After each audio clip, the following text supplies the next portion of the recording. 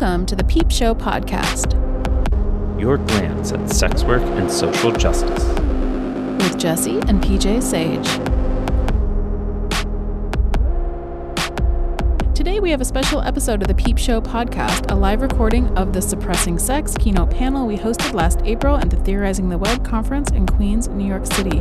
Cameron Glover, Liara Rue, Ramona Flower, Sunny Moraine, and Samantha Cole joined PJ and myself to discuss the social consequences of policing sex off of social media.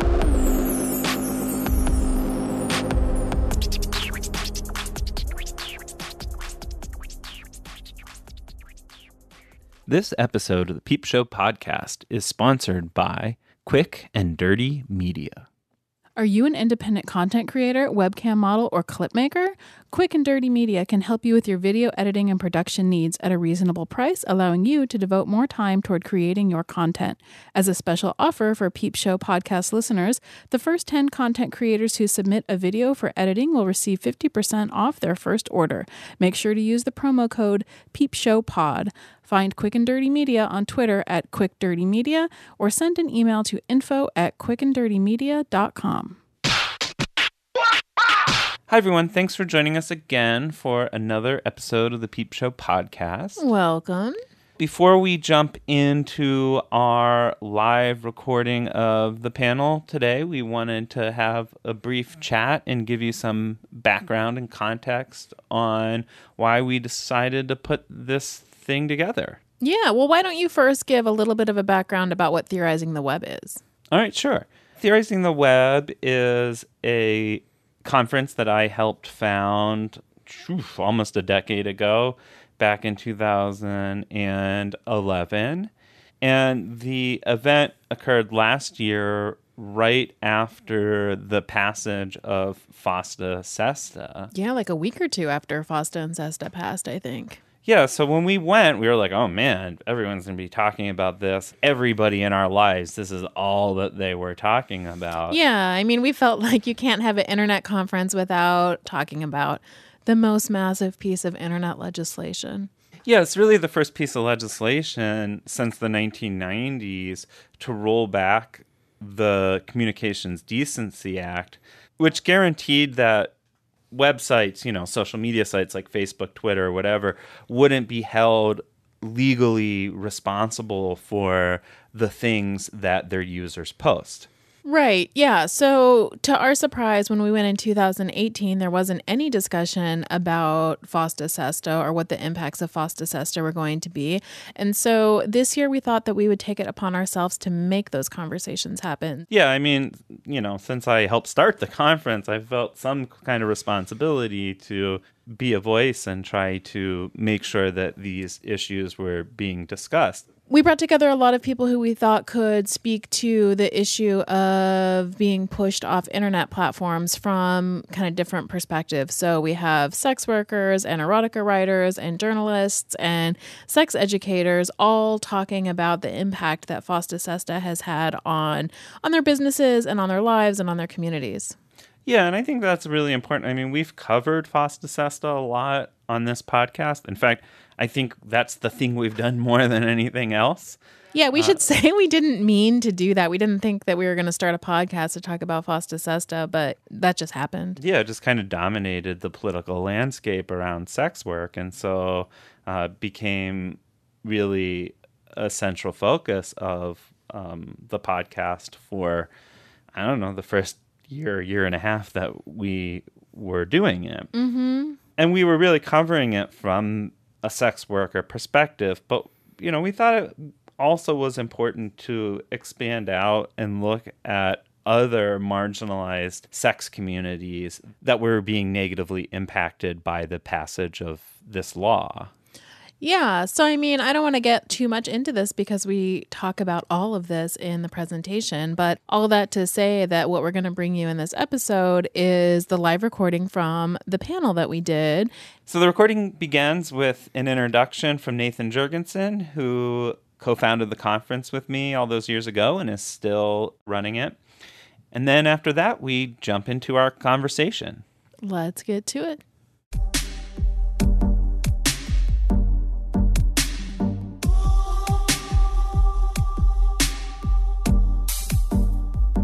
Before we start our main interview, now is a good time to hit the pause button and head over to our Patreon at patreon.com/peepshowpodcast. Even $1 a month shows us that you care and want to see Peep Show continue to thrive. Also, you can help increase our reach with a review on iTunes.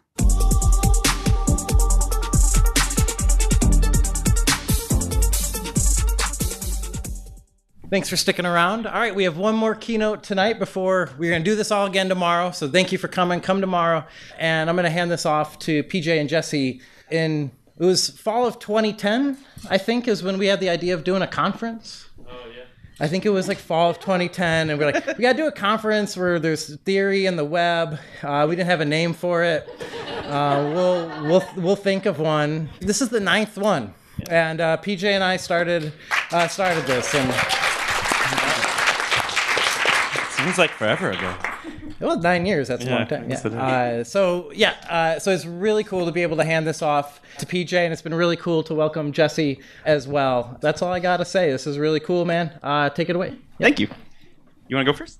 Hi, I'm Jessie Sage. So I am a sex work advocate. I'm a sex worker, a writer. I write a sex column, and I am the co-host of the Peep Show podcast with PJ, where we bring you news and stories about sex and social justice. So we are very centered in sex and social justice, and coming out of our own experience in the sex industry, we're fairly focused on issues of social justice related to sex workers. So in the last couple of years, in the journalism and the podcast that we've been doing, we've been watching our own sex work community be pushed offline in really real and really devastating ways. We wanted to bring together a panel today to talk about FOSTA SESTA and everything around FOSTA SESTA, but we also wanted to make it very clear that this is not just a sex work problem. It's often said that sex workers are the canaries in the coal mine, that what happens to sex workers happens to other people. So we've created a panel of people to talk about how all of the legislation and internet regulation around sex has impacted disproportionately marginalized communities. So we are going to let everyone on the panel introduce themselves and talk about how they've been impacted. But first, I will have PJ give some facts. All right, yeah. So we just had a panel on post-truth, so perhaps it's ironic that I am now going to list off some facts. But at the same time, I would like us all to sort of be on the same page, have some sort of sense of common ground before we have this conversation. So real quick, FOSTA SESTA is a piece of legislation that was passed just 1 year ago, made platforms criminally liable for, quote, promoting and facilitating prostitution. This is all web platforms are affected, Facebook, Instagram, you name it. They can't plead ignorance in court. They have to provide an affirmative defense showing that they have been taking active measures to prevent the promotion and facilitation of prostitution, right? So that's kind of the big framing issue that we're talking about. But a whole lot has happened in the last year and a half as well. So Backpage shut down, leaving many full-service sex workers with little option but to return to the streets in search of clients, and some have died as a result. So this is life or death. Patreon restricted adult content creators, removing them from the searchers, even banning legal sex workers. Tumblr, as you all know, died. It's banned all nudity, including the infamous female presenting nipple. Facebook massively reworked its TOS to forbid discussion of anything remotely related to sex work. Erica Lust, a famous porn director, was banned from Facebook for posting documentaries about sex workers, not porn. There is even an instance where the 30,000-year-old Venus of Willendorf was deleted from a Facebook post for being lewd. Instagram has algorithms that automatically delete posts for nudity or seemingly any arbitrary reason. These have been so ineffective that it's been shown that they will target chicken eggs. Twitter shadow bans basically anyone in or adjacent to sex work, sex education, sexual health, sex podcasts, sex anything.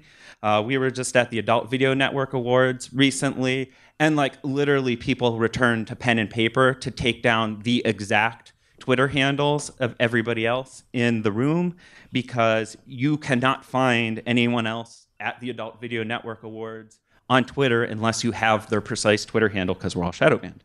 YouTube has been restricting and demonetizing videos from trans vloggers. Google Drive erased sex workers' videos and seized their entire drives without warning. Craigslist Personal shut down. The furry dating site Pounce has been closed. FetLife has added new restrictive terms of services, limiting discussion of sex work and all sorts of fetishes related to financial domination and other things. Numerous smaller sites that allowed escorts to post ads and find clients have been closed. And even the Desiree Alliance conference, which was a place where sex workers gathered to talk about harm reduction issues in sex work, was canceled recently for fear that it would put its attendees at risk.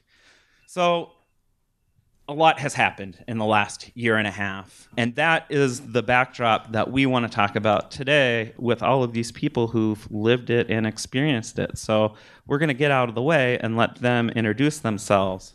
But thank you all for coming. Hi, I'm Liara Rue. I am a sex worker and political organizer, among other things. I have been involved with the internet since a very young age. It was definitely a place where I learned a lot about myself. Hearing talk about like queer community definitely rang really true for me. I felt very held through my time on Neopets, among other random forums. For me, the internet was really a place where I found myself, I found my community, I found people who understood me. I remember being on the internet and there was this pro-dom in San Francisco who was polyamorous, and she was talking about her life and like how like great her relationship with her husband was. I was like, oh wow, like that sounds really nice to me. And so I started working in tech in San Francisco after college, thinking it was going to be really great and wonderful. And I discovered it's really misogynistic. And I came home from work crying almost every day, just like hated my job. And then I had all these friends who were doing porn or were pro-doms or like all these other cool things. And I was like, maybe I'll try it out. So I dipped my toe in, did some things that were, relatively untraceable, so to see if I liked it or not. And I really loved it. So now I just do sex work full time. I shied away from being too political at first because I was worried it would hurt my brand. But then Patreon started shutting down the accounts of sex workers who were using their service, and one of them was me. And I was very upset about it. We did a whole bunch of organizing around that. I even ended up getting a tour of Patreon, meeting with their CEO, and he said, we want to be allies, but we can't be on your side, basically, without destroying ourselves, and thus destroy the platform for everyone else who's using it. And to me, that was really heartbreaking to hear, because a part of being a good ally is putting yourself at risk. We as sex workers have limited power to change the dynamics on the internet, and we need people who are willing to be allies who will help us. I'm Cameron. I am a sex educator, a writer, and a podcaster. I write for a bunch of freelance places. I'm a Playboy sex columnist, which is really fun. And I am a sex educator, like I mentioned, and I really focus on teaching and thinking about pleasure through a social justice framework lens. And I really try to focus my work on marginalized communities, particularly queer people of color, because I feel like it's super needed. And in addition to that, I am a podcaster. I host my own show called Sex Ed in Color, which is creating conversation around sexuality from the perspective of sexuality professionals of color. And I think it's really important that you brought up the point about allyship, because while, one, that is a term that is bestowed upon you, it's never something that you claim for yourself. In even just conceptualizing Sex Ed in Color, I really wanted to make not a point, but really centering in passing the mic to people that have expertise outside of the realm of my own. So I'm holding space for sex workers to also come onto the show and speak on their experiences, because I fully believe that as a civilian, y'all have been doing the work since before I came strolling along. So it's super important that we get to hear perspectives and like really start thinking about the ways that sex workers have been erased and marginalized within the sexuality professional field. So I'm really thrilled to be here. Hi, I'm Sunny Moraine. I'm actually primarily a science fiction and fantasy writer. But how I got to be a science fiction and fantasy writer directly connects to the topic of this panel. So back when I was very young, in the olden days, growing up on the web, I was of the generation of LiveJournal, and I was also the generation of FF.net. So what happened is, like many people of my generation, I got into fan fiction. And one of the ways in which I got into fan fiction is I wrote some of the filthiest and also very poorly written porn. But I kept writing it, and I got better and better and better until finally one day in college, I saw this call for submissions from Circlet Press, which is an absolutely amazing science fiction and fantasy erotica imprint, or small press. They've been around forever. They do incredible work. Cecilia Tan, who runs it, is a great activist. They're just fabulous people. And they were like, hey, write us like 1,000 words of porn and we'll pay you. And I was like, I can do that. And they gave me $5. And I was like, career. So, I cut my teeth on erotica. I cut my teeth because of Circlet Press. And I eventually moved on and published in places like Tor.com and Clark's World and Lightspeed and wrote a few books. But I've never forgotten my roots in Circlet Press. And I still write for them periodically just because I love them so much. And that means I've also never forgotten my roots in fandom. And in fact, I still write a ton of fan fiction. I write an embarrassing amount of fan fiction, and a lot of it is absolutely filthy. Fan fiction initially was a place for me to kind of sort out my sexuality, and then eventually my gender. But it has continued to be a place for me to sort out my sexuality. When I'm thinking about a kink or thinking about a scenario and I'm not sure I'm into it, what I do is I write it. And then that's how I find out whether or not I'm into it. So it has continued to be an incredibly important place for me to explore my sexuality, explore my identity, find a safe place to try things that kind of frighten me, but also that I think might be cool. And it's become a place to find community, to find other people who are working through sexuality in the same way I've been, and also to find younger kids who are getting into it, for the first time, and frankly need a veteran to kind of like help them navigate it in a way that isn't unhealthy. And one of the things that has been happening, especially because of what's happened with Tumblr, but it's also, it's been popping up in other places as well. By the way, Tumblr just won a Webby. They emailed me. They're very proud of it. I don't know what a Webby is, but they won it. And this has happened on a couple of other platforms, but Tumblr especially, I think it's destructive because when something like what Tumblr has done happens and fandom packs up and leaves, which is happening, although there are still some stragglers, the community's history and knowledge is disrupted profoundly. I mean, I think something similar happened with GeoCities when they shut down.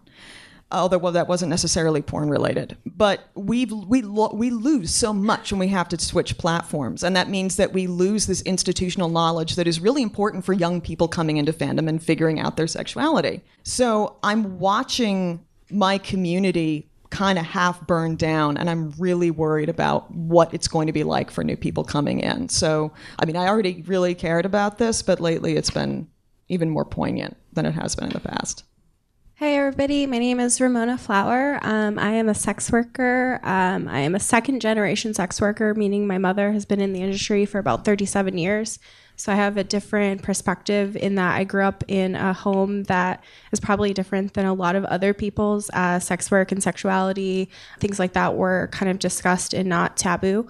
I think I also come from the standpoint of I'm a survival sex worker, meaning that I engage in sex work for survival under the age of 18, meaning that technically the laws that FOSTA are supposed to protect me from are actually things that victimize me. So kind of coming from the standpoint of being a sex worker legally, but also being a victim under these new guidelines and what that looks like. And then I also work in the webcam space. So I started as a webcam model, and now I work for one of the top 100 websites doing PR and social media. So seeing these assets that are like these big social media platforms being used, and then seeing how easily they're taken away from us overnight. We've talked a lot about in the last few hours about holding space. So how do you hold space when your platforms are being taken away and when your voices are being diminished? Like, how do you build community and foster community when you're being deplatformed. And what does being deplatformed as a sex worker look like? Because to me, that looks like a violent act. It means money out of my mouth, an inability to make a decent wage, decreasing safety, these kinds of points that we're not necessarily thinking about or talking about, and how vital a role that they play on the lives of everyday people that are in the industry. Hi, I am Sam Cole. I am a journalist at Motherboard, which is Vice's science and tech outlet. My primary beat is sex and culture and how they relate to technology and science. So that kind of covers a little bit of everything in the whole world. But especially getting to work with some of these amazing people that are on the stage today. Yeah, so just to give you a little bit of background on my work and where I'm coming from, I've been working on this beat for about four or 5 years, I would say, with sex and tech. And just recently in the last 2 or so years, it's been more focused on sex work, which has been the most wonderful beat that I could imagine, that I feel like I fell into kind of accidentally, but it's been amazing. So yeah, in 2017, my editors and I broke the story about deepfakes, which I think has been a topic here quite a bit today. And maybe you've seen my headline, which says the fuck word in it. So that was us. We did that. That feels like a really long time ago, but that was the intersection of quite a few other beats, which was machine learning and porn and the way these things relate to internet freedoms. So yeah, it's been a wild ride since then. And then Fosta Sesta kind of became the next thing that we dove into at Motherboard, which involves a lot of work getting the word out there when not a lot of people were talking about it. So yeah, I'm excited to dig more into that today with you guys. So at least some of you have kind of already jumped into this, but I wanted to give everyone a little more space to talk specifically about how your work or your communities have been affected by some of these recent policy changes. So, if you didn't get a chance to cover that, or maybe you have some specifics, you can help audience here understand and empathize with what's going on. So I'll jump in. Particularly with being a sex educator, the community is starting to see the effects of Sesta Fosta, so shadow banning, restriction of posting, and just all around people literally waking up and their accounts that they've been cultivating for years and years are just gone and deleted, and relying on this community rally of bring X person back. But there's so many flaws with that, because it's if you don't have this super large fan base to begin with, this cannot be the sustainable option. And then in addition, for me specifically, I find that both in being a Black woman in this space also makes me hyper visible already. Even though I'm doing sex adjacent work, I'm still affected in very particular ways that I feel like white educators are not. So a lot of white educators in a field can still maneuver around the algorithms and the surveillance in ways that I can't, or ways that I choose not to, because I just personally don't want to play into that. So it makes it a little bit harder to navigate. And then in addition to that, from a business perspective, I can't rely on a lot of tools that are pushed within the online business community. So for example, I just had my first event, which was all sold out, and it was super exciting. And I couldn't do any advertising for it. And it was super frustrating, because I had been, particularly for this event, I worked with a business coach, and then we set it all up and I was super excited. And then it was oh shit, I can't do any ads. Now what? So I had to completely restructure essentially what the model of the event was going to look like. And even though it ended up being successful, it's still frustrating, because it's where are the resources that are available to kind of maneuver around that? Because I find that other sexuality entrepreneurs and other people in the field are also, they have similar questions. So I'd like to speak to that as well, being someone who is a sex worker and trying to run a porn site. It's really frustrating. I was talking with a friend who's having similar issues, and she was I talked to a developer. I'm hey, I want a website built. They're okay, what are your specifications? Needs to host videos, needs to have a payment processor. They're oh yeah, I can set that for you for $2,000, that'll be easy. And then they're oh yeah, by the way, it's porn. And they're okay, that's going to be more 10, 20,000, depending on what you want, because You can't use the same payment processors. You can't use the same video hosts. And so it just feels like everything is working against you in the system. For people who are doing a non-sex work, sex work adjacent job, it's a lot easier. You can just throw up a Squarespace, set everything up with Square payment processor, Stripe. You have so many options. There's endless options. And then, with us, we not only can't advertise, we can't use Google AdWords, we can't use Instagram ads, we can't even be on Facebook, let alone use Facebook ads, no Twitter ads, like all of this. And it just makes it really painful. And then when you add on top of that the effects of FOSTA SESTA, because this was all going on long before FOSTA SESTA happened, that we couldn't use these tools. When you add in the effects of FOSTA SESTA, when it becomes really impossible to even be a sex worker online, when your accounts get shut down just because you're a sex worker or because people think you might be a sex worker because of the way you look. Like, for example, Black trans women are often assumed to be sex workers, even if they're not. And so their accounts are just getting shut down. And it's disgusting. It's really hard to talk about because we can't post about it easily on Twitter because our accounts are getting taken down. And it's just like, it's this thing that just feeds on itself. And when we aren't able to tell our stories, when we aren't able to be there and talk to people as sex workers, the media is able to create this narrative of us as victims, as people, who have no other choice, who are being trafficked, and they're able to create these straw men, talk about fake, it becomes really difficult to be seen as who you are and to advocate for yourself even. I just want to kind of jump back to fan fiction for a second real quick. I know but seriously, I want to do that because I feel like it is, I feel like this crowd maybe is a little more sympathetic than another tech crowd would be, obviously, because this isn't really a tech crowd, but you know what I'm saying. It is very easy to dismiss fan fiction. It is very easy to dismiss fandom. It is very easy to say, okay, that's just Captain America and Winter Soldier boning each other for 5,000 words. And it is. But fandom and fan fiction and fan art and just everything around it is overwhelmingly not cis male. It is extremely queer. And it's also very young. And there are people, there are the olds like me who are in our 30s and have been there forever and even older, but fandom skews young.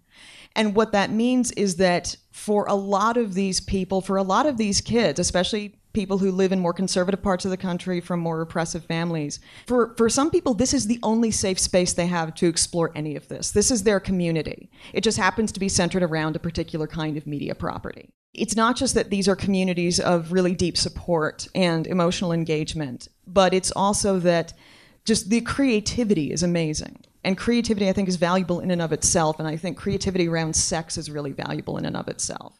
I think that when that's threatened, it's not dangerous in the same way it is when sex workers are deplatformed. It's a different kind of danger. But I do think that it's dangerous because I think that it is putting vulnerable populations in a different kind of danger. And maybe in physical danger, too, depending on what happens to them as a result of that. So watching what Tumblr did, and again, they're not the first fandom platform to do this. They're really not. FF.net did it way back in the early aughts. But watching what Tumblr did and then watching these communities just disintegrate and none of them really know where they're going to go. Like fandom has not settled on a new place yet. That was heartbreaking and worrying because not only did I see so much wonderful work being lost, but I also saw a really, really important community that provided security and help and protection and support for vulnerable people just disappearing. And I don't know what's going to happen to those people now. I think we'll be okay eventually, but this is worth something. This is important when this happens. Yeah, I would say an important part to bring up is we've all heard of Backpage being closed, but last year, shortly after FOSTA being implemented, one of the things that we didn't talk about is a company called Payoneer. So they were a huge payment processor in the adult industry. I would kind of dub them as the PayPal of the adult. Overnight was shut down because of their terms of service who they were doing business with was overnight because of FOSTA. Suddenly they were like, we're going to close doors. So when we're thinking about a digital bank that has millions and millions and millions of dollars suddenly closing overnight, and we're talking of hundreds of thousands of sex workers overnight suddenly not being able to access their funds that they've worked for, we're already talking about a marginalized group, but then we're talking about a marginalized group that suddenly has been shysted out of getting paid. And it's one thing to institutionally, discourage people from joining a seat at the table and having these conversations, but it's another thing to hit people in their bank accounts, in their pockets, where they literally, this is their livelihood and they don't have a choice. We've only have a very few small amount of payment processors that want to deal with the problems that adult bring up, meaning like high risk. A normal credit card processing company will pay 4 to 6%. When you're dealing with an adult company, they're paying 8 to 10%. Generally, adult companies have really low fraud because they work really, really hard against it. So they're still paying like double their percentage because we've deemed them high risk because of what they're doing. And who pays for that? Sex workers that are using these platforms to get their money, they're the ones that have to pay that percentage. It's not going to the member that's buying tokens or the person on the other end of the paywall that's accessing that content. That part of 4 to 5%, that's coming from the sex worker. That's coming from the marginalized side of it. So thinking about that is just, I think, important. I remember running to the bank and pulling all my money out before my accounts got shut down. So yeah, I'm glad that you brought that up. Sam, while all of this was going on in the sex work communities or in other marginalized communities, deepfakes was booming. Do you want to talk a little bit about the difference in how marginalized and sex work communities are treated online? And so I guess deepfakes was shortly before FOSTA SESTA became like a thing that people started talking about. So something that I've noticed just in the coverage of deepfakes is that I have a Google alert for it just to read what's going on, and it's almost always the same story every single day, but 5 of the same story every day about how deepfakes is the next thing that's going to destroy the world. That was happening, and it was still happening when people were talking about issues around sex work, and I think they were very intertwined, but most of the media didn't pick that up at all. So when we first started covering deepfakes, it began as porn. That's what deepfakes, if I was going to define it, which I should just make a Wikipedia page at this point. Somebody steal that idea, make a Wikipedia page and call me. It was porn. It was porn performers' bodies and celebrities' faces superimposed with an AI algorithm. No one was consenting to have this happen. Porn performers were not consenting to have their bodies used with somebody else's face on their bodies, or like have these images spread all over the internet, like without their consent. So, it was a way to control women's bodies, and the excuse for it was, oh, this is just our hobby. Like, we're just learning how to use machine learning. We're just learning to code. These things were said directly to me. That's not something that I just picked up on. I talked to the guy who made the first deepfake. I talked to deepfakes. And yeah, I think it's really interesting that that's gotten completely lost in this conversation about deepfakes. It's now about fake Trump videos and Obama saying crazy things with like Jordan Peele's voice or something. Like it's, that's all like pretty like wild, but it's losing the thread of like why these were originally made. And that's a problem that is systemic in our culture. So yeah, I mean, while that was happening, then FOSTA SESTA came up, and that was a much more difficult thing to the rest of the media world wasn't really paying that much attention before it became like a bill. But I knew sex workers were screaming about it on Twitter, rightfully so. So yeah, it was interesting to kind of see something that was very much like going to actually hurt and potentially and has killed people get completely like pushed under the rug for so long because this other thing that was very like flashy and dystopian was going on simultaneously. So it was wild covering those two things at the same time just because of the difference in the way they were treated. Yeah, so one of the things that I hear you saying, and that I also have been hearing across the panel, is the way in which like marginalized sex communities and sex workers are screaming very loudly online about the ways in which all of these legislations and policies are impacting us. And why nobody is listening to it or nobody is even hearing it. So one of the things that's come up kind of implicitly is shadow banning. And I was wondering if any of you want to pick up on how that's maybe impacted you and your work. There's ways in which we're explicitly not allowed to post ads, but then there's also ways in which the things that we do post is hidden. Yeah, I have a particularly interesting story about this. It's not about me being shadow banned, even. It's about my account being disabled on Twitter. I was posting about the Patreon controversy about how they were taking sex workers off of their platform. And as it was starting to get a lot of press coverage, my account was disabled. And a lot of reporters were contacting me through that account. So it was really painful not being able to reply to them. And they were never able to give me a reason why. I contacted support. They didn't respond. I had my lawyers call people they knew at Twitter, and my account was given back to me. But, you have to think about the coincidence there where a tech company in San Francisco is getting a lot of negative press coverage, largely fueled by Twitter, and suddenly the account that's criticizing them is disabled, and there was no apparent reason why. A lot of people working in tech know each other, and I think it's easy to think of these companies as sort of faceless, as like things being disabled through some algorithm, or like I had a friend who had an Instagram that kept being taken down. She's a pro-dom.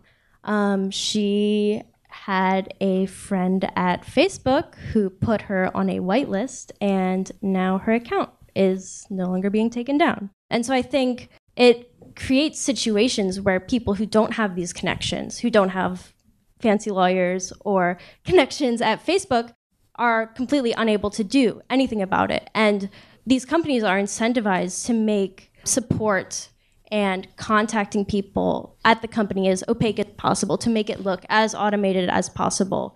It saves them money, both for paying employees to handle support, and it makes it easier for them to make decisions and not be held accountable for it at all. Yikes. Yeah, I mean, like, you're hitting a lot of points of things that I just think about, because I feel like I ponder about surveillance culture and the ways that algorithms are already aligned to, for lack of a better word, target specific communities. And then we think about who is largely utilizing these social platforms. It's mostly like people of color, queer folks, and like marginalized folks that don't have traditional class or otherwise like resources to be reaching out. Like you said, lawyers, I'm just like, no. But like, yeah. And like, it stinks because it's like, that should not be the norm. This should not be part of what the necessity of like having these things not getting taken away from us. Yeah. And I feel like to the shadow banning point too, I talked about this earlier, but something that is particularly frustrating is that a lot of folks in the field are only, and when I say that, I mean like other sexuality professionals that are not sex workers specifically, are really only concerned now that SESTA FOSTA is starting to affect their work, which is particularly shitty. But also goes to continue like the ways that all of these things intermingle, right? So there's a lot of talk about sexual liberation, right? And like, we need sexual liberation. And what does that look like if we don't dismantle the oppressive systems that hold that back from people achieving that? And then also, what are the barriers that keep that from being a reality for certain people too? Because sexual liberation is going to look different for different people.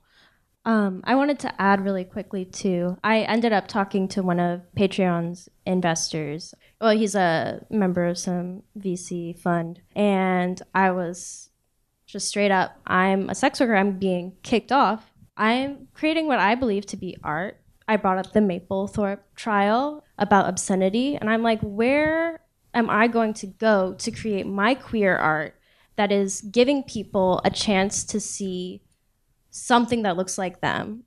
And where am I going to go to create that now that I can't use Patreon, now that I can't use your wonderful platform that you've created, that you keep talking about, how wonderful it is and how many tools you're adding? And he was like, well, the beauty of the internet is that it's this open ecosystem and you can just go wherever you want. It's the World Wide Web, you can just, they're doing their best to create a closed ecosystem. They're doing their best to create monopolies. Like Patreon doesn't want competitors. They're doing their best to fight off Kickstarter's platform Drip, YouTube, Facebook. It's really painful to see them sort of toe that line of the internet is like this beautiful open place where anyone can create anything they want, but people who are creating content that for whatever reason they've deemed obscene or unacceptable, and we've seen this happen over and over again. Queer artists, artists of color, not being able to access the same institutional support, to access funding, to get people's eyes on the important art they're making. I just think it's really disgusting. I think one of the especially disturbing things about shadow banning is that when a platform is rolling out a new policy and it's still like in its first day or so, but it's almost in full effect, it's difficult to know if you even have been shadow banned. I think by now, with places like Facebook and Twitter, and we all have kind of a general sense now of what that is like. But again, I'm coming from a Tumblr perspective here mostly because that's still relatively so new and because it happened so fast. The first people we saw talking about it really were sex workers and they were sex ed activists, and they were saying, people cannot find me. My posts are just gone. People are searching for me and I'm not there. I appear to not exist. If you go directly to my blog, you can still see me, but half of my posts are gone, and we didn't even really know what was happening. And one of the things we discovered is that Tumblr was just going through and marking blogs and like not safe for work just randomly. They were obviously targeting sex workers, and they were targeting artists, and they were targeting sex ed activists, but they were also just marking blogs not safe for work, and we didn't know why, and we didn't know what to do about it, and we didn't know who to appeal to.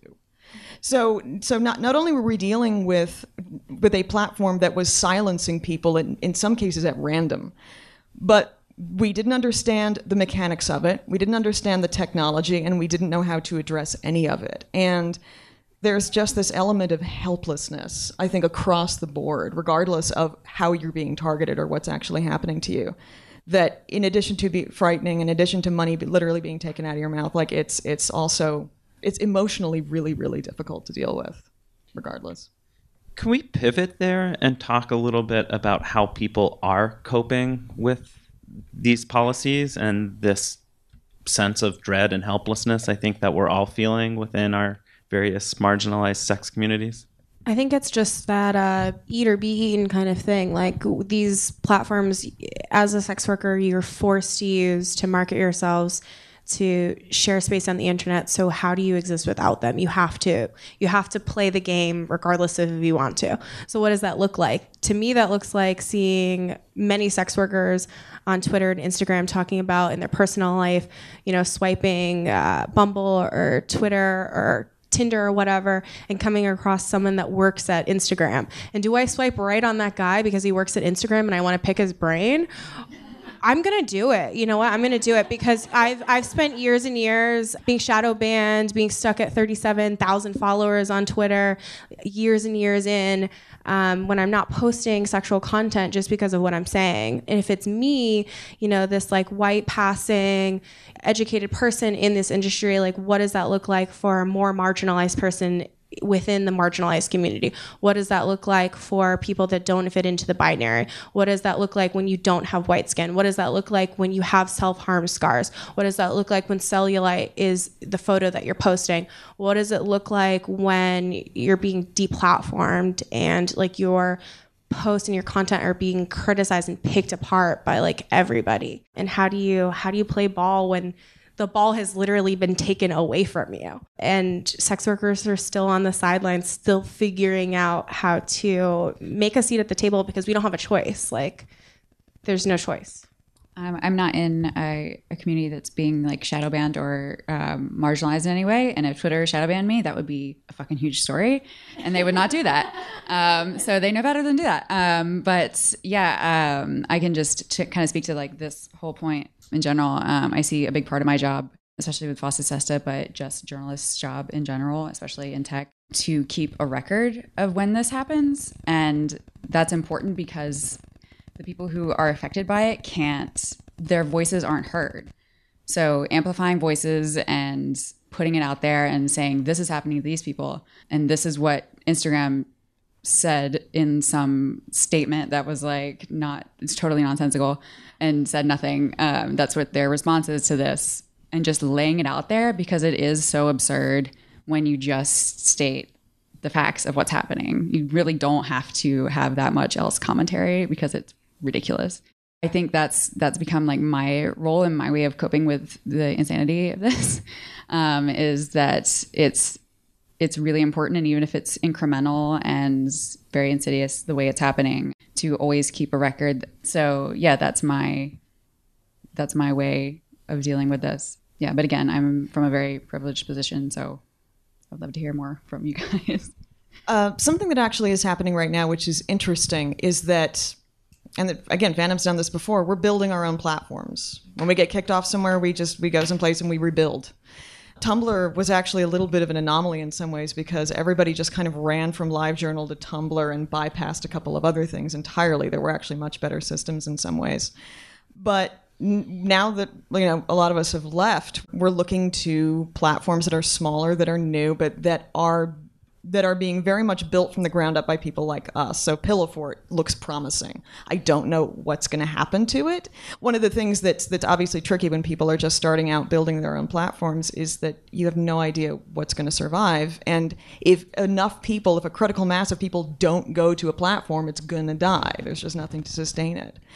But one amazing success story is Archive of Our Own, which is run by the Organization for Transformative Works. And that came out of, among other things, when fanfiction.net kicked all of the porn off in 2001. We just woke up and everything was gone. And Organization for Transformative Works is a nonprofit. And they are run by volunteers who care deeply about what they do, and they also have some lawyers. And they got together and they were like, we're just going to build our own fucking archive, and people, provided stuff is tagged correctly, can post just about whatever they want. And I don't even know how many years they've been around now, but it's an incredible success story. But that's not the majority of the time. It's an example of how we can kind of find a way to see some sort of power and build a space for ourselves that is safe, relatively. But these communities have been completely destroyed in a lot of cases. And even if they do move someplace else and pick back up, there's a lot that I'm so glad that you're building a record of this, because there's a lot of stuff that we're just never going to get back. Archive's also a finalist for a Hugo, which is very cool. Yes. And it's, you know what? The writers are important, but it's the coders. It's really the coders who should get most of the credit. Well, if we have a pause, I think it's probably a good time to reach out for some audience questions. Holy shit, you guys. Thank you so much for saying all of this. I've learned so much today already I'm about to go look up a whole bunch of stuff when I go home. So for that, first and foremost, I appreciate that all of you came here and shared your truth so openly. Thank you so much.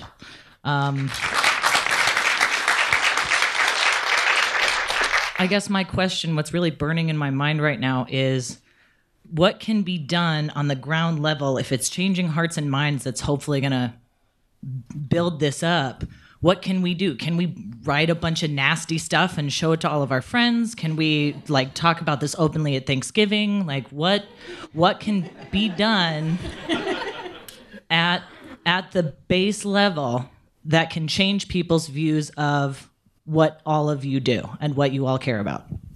Yeah, literally just tell everyone you know about it, because nobody knows. And there's this narrative that's really tantalizing.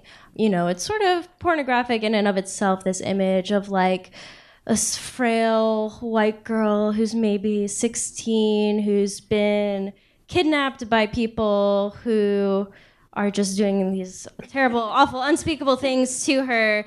And we're going to write about them in great detail. And it's tragedy porn. And people are really into that. And it's really hard to fight against that, because it is such a compelling narrative.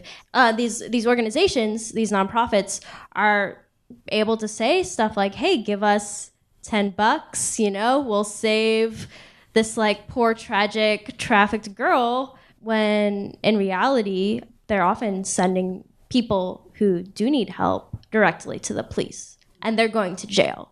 There are so many people who are actually trafficking victims, who are domestic violence victims or survivors, going to jail because they are being convicted for prostitution. I think in San Francisco, actually recently, they just said that they're no longer going to prosecute people under the age of 18 for prostitution, which is like, why would you even do that in the first place?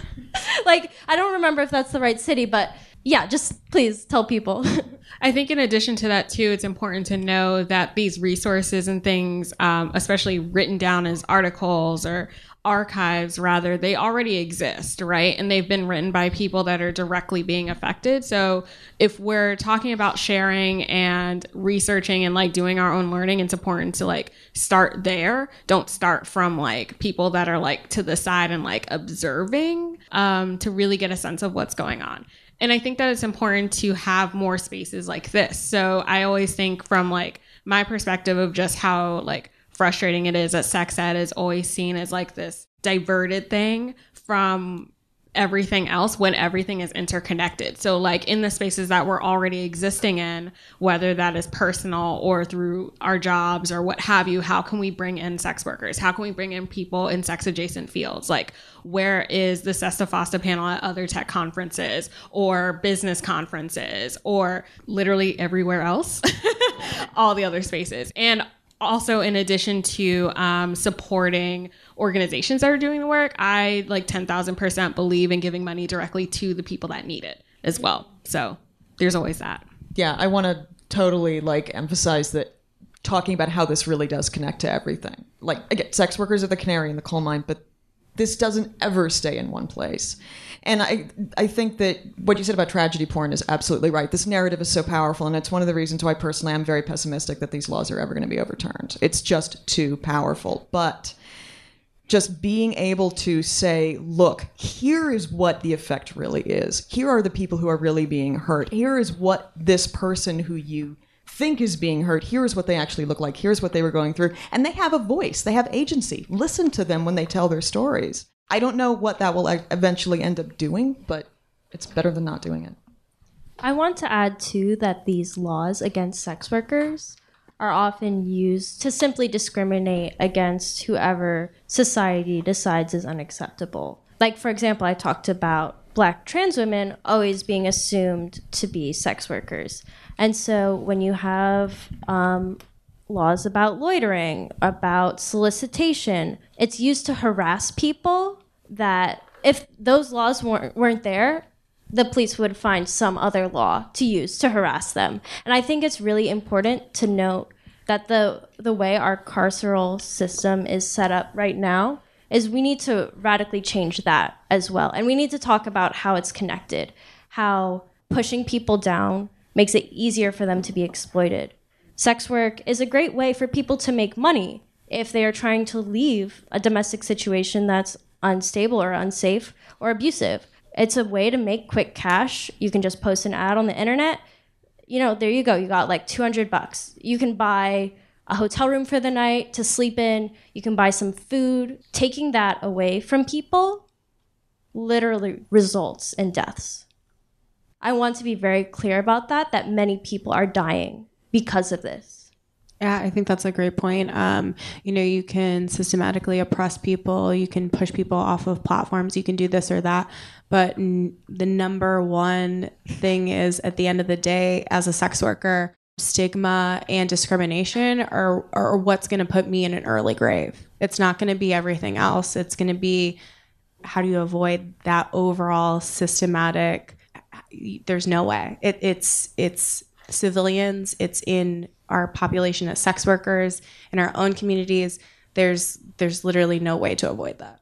Other audience questions? So I know SESTA is a form of U.S. legislation, but I was wondering if anyone could speak to how this law might be affecting sex workers in other countries, especially considering that I'm assuming Patreon is a U.S. company, but a lot of the social media companies we use are based out of the United States. So I'm wondering if sex workers in other countries are kind of being deplatformed as well, like kind of accidentally.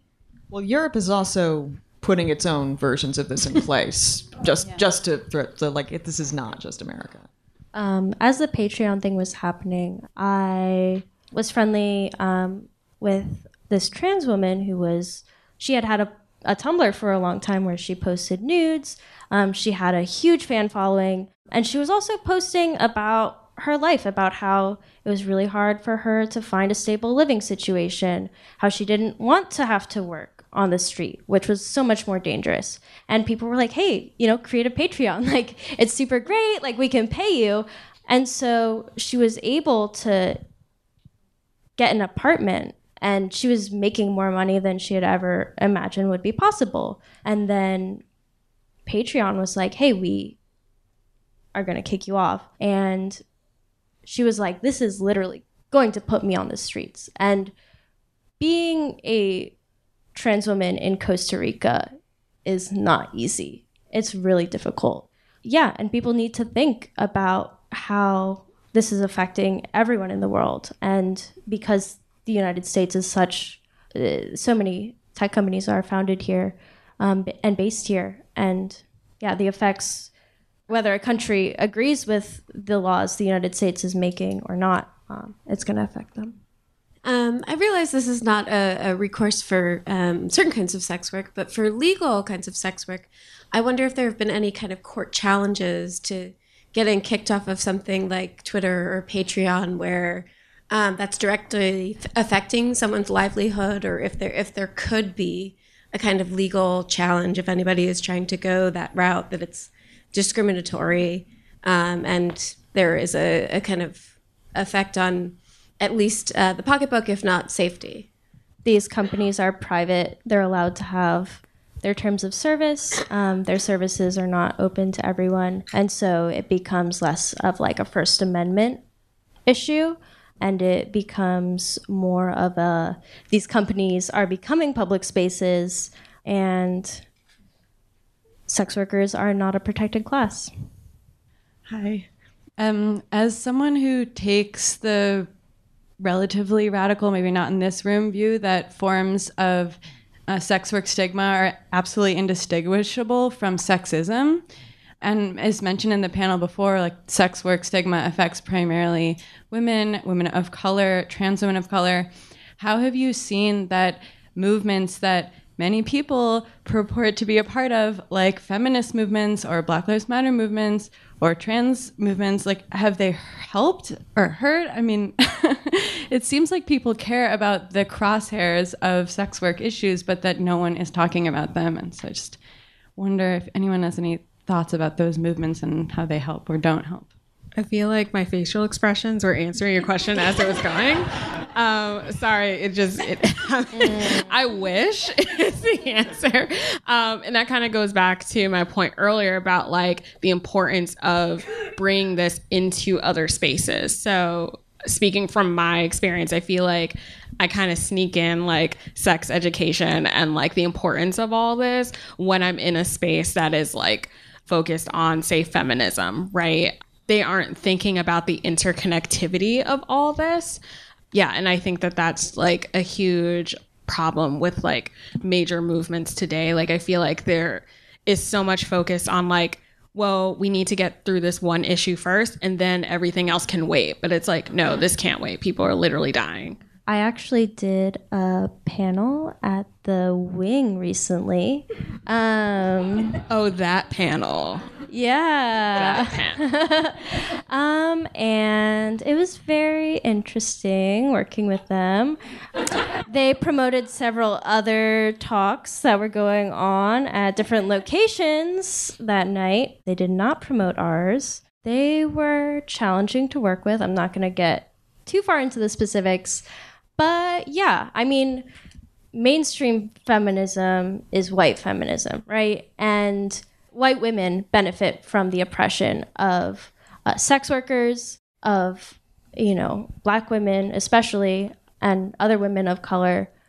And it's not to their benefit to dismantle these. I think a lot of white women are focused on achieving the same level of success as white men. And I think instead we should be looking at how white men should change, not how women should change or how people of color should change to like assimilate. I think, yeah, white guys in the room, think about how you're contributing to this, and maybe like in the I saw heads whipping around like you. I mean, like women are being encouraged to speak more strongly. Don't say I think or maybe or I feel, but maybe men should be saying I think or maybe or I feel. Like maybe you don't have to say everything as like a definitive fact to win an argument. Maybe you can talk to someone and like try to understand them and reach a compromise, and maybe you realize you don't actually have very different goals at all. Feelings. There was this like 100% true. There was this really great tweet, and it was talking about like when folks get interviewed, right? And we need more interviewers asking like people of color like about the craft and their expertise, and more interviewers asking white men like, what do you think about being a white man in this space? Yeah. So more of that, please. Totally. And I definitely, to pick up on that point, I will ask the white man on this panel. But I agree. I think a lot of the stigma around sex work has to do with our societal devaluation of femininity, right? And I think that's kind of intrinsic of what you're saying. And if we took seriously and more valued conventionally feminine behaviors and attributes, then I think we would also value sex work and sex workers a lot more than we do. Those things are deeply tied together. Or put more simply, anti-sex work sentiments are misogynist. So let's go ahead and wrap up, but I want to ask one final quick question as we finish this panel, and it's just that, like, hey, we're sitting here, we're talking about social justice and access on this panel. Are there things that these kinds of institutional spaces, these spaces like the conference we're sitting at right now, are there ways that they could be more inclusive of the marginalized sexual communities that we're talking about? Give Black trans women money. No, like one of the things in the email you sent out, you mentioned that none of us are being compensated for being here. Just compensating people, God, that would make the biggest difference. And having folks represented to speak on their expertise and not just their identity. Like even just looking at the makeup of this panel too. Like I'm the only Black person, and like there's so many Black sex workers. There's so many like Black sex workers and educators and sexuality professionals that also could have expertise in like sharing that. So making an effort for folks running spaces like this to seek these people out and not just pull out like, oh, hey, we're looking for, and then, oh, nobody signed up. That's always the excuse. We put out a call, nobody said anything. Well, which is wild because on Twitter, everyone's literally screaming. So we know that's a lie.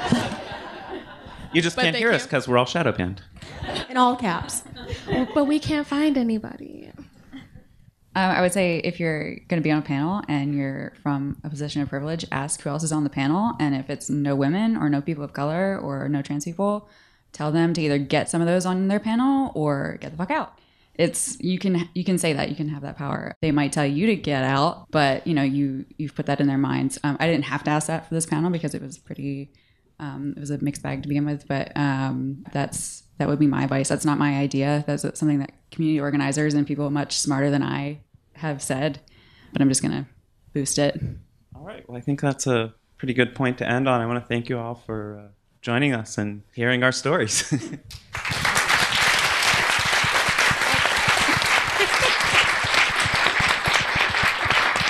All right, we'll see you all tomorrow. We have more panels, more keynotes, and a party at the end. See you tomorrow.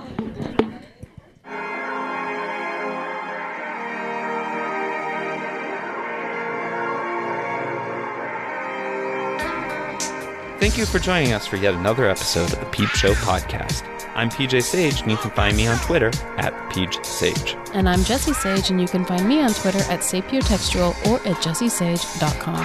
We would like to remind you that we have a Patreon account and would appreciate your support. Please visit patreon.com/peepshowpodcast. Our music is courtesy of Joe Kennedy. The show was produced by Jessie and PJ Sage. Signing off. Have a great week.